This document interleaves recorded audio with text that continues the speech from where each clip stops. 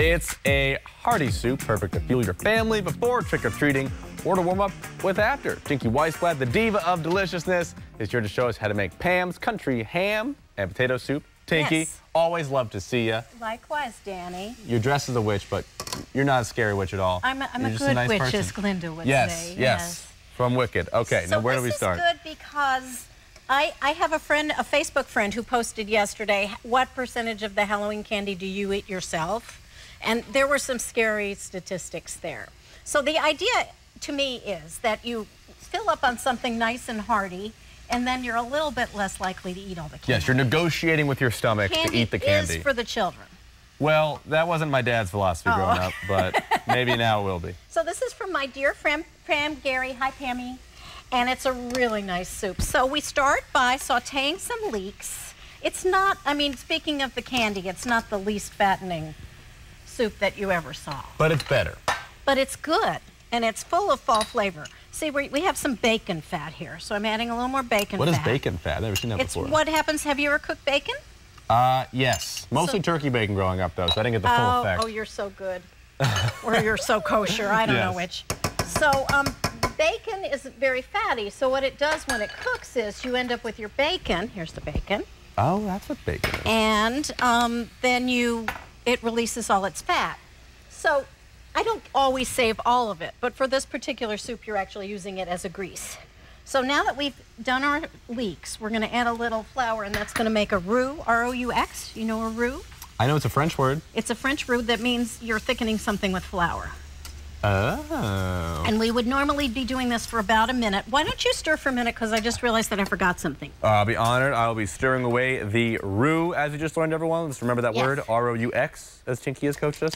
Whoops. Oh, it's a Halloween full of spook. Lost the whisk for a second. Little prank for you. The haunted Yes, whisk. haunted whisk. Okay, now I'm pouring in some chicken stock.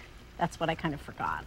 A lot of different fats going in. They got the bacon fat, the chicken stock. Well, the chicken stock is pretty lean. Well, that's good. We need something to be lean in here. Yeah, because and then we're going to add cream, so. Okay, can I remove the whisk, or you want to keep it in there? Oh, well, you might just stir a little. Okay, you got it. If you would, please. Ordinarily, you're going to add the stock slowly so that the roux gets time to thicken it, but we're being on TV. Okay, this is true, we are on TV. Next, I have just boiled some potatoes in little tiny pieces, so I'm putting them in. So this becomes the main frame now. This is the real dispatch as you center can see, now. this is an extremely hearty soup. So we're just here. I'm going to move my potatoes closer. That would have been a good idea, huh? It's okay. We're going the distance. And I'm keeping the potato water because we're going to add a little bit of potato water to our soup.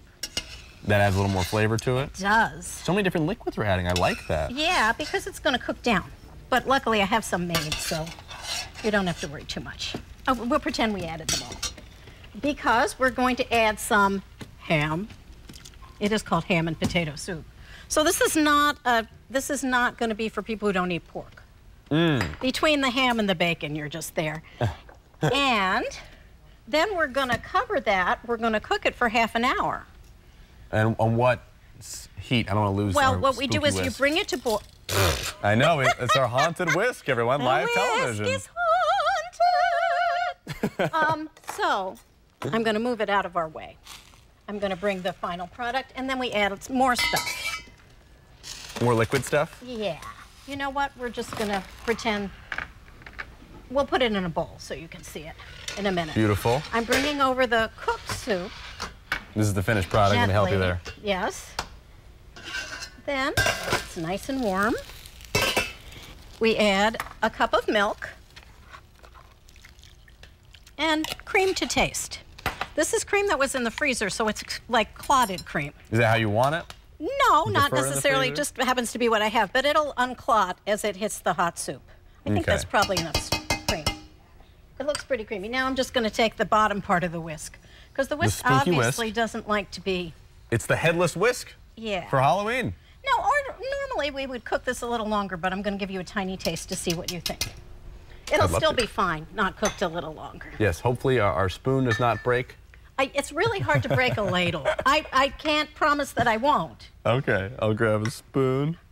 Oh, I have one right out. Oh, Tinky, I always think ahead. For the final, of course, put a little, because you don't have enough bacon pork and in ham.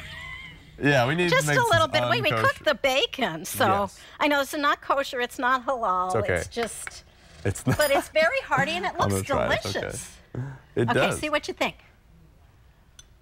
It's It's kind great. of fall tasting. The leeks really help. What's not to like about bacon and ham in a soup? And leeks, don't forget the leeks are And local. the leeks. Yeah, the And local the leeks. potatoes are from my farm share. So I do, and the bacon is local. That's what we like. As long as it's local, it's okay if it's unhealthy.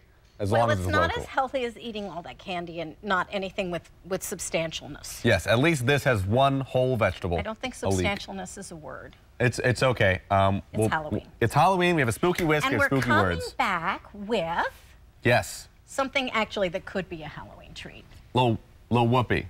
Make some We're going to pumpkin be theme. making whoopee. Pumpkin whoopee All pies. right. We'll have this pretty much my Mass Bill, the recipe, and then we'll be making some whoopee, as she's saying, coming up on Mass Bill.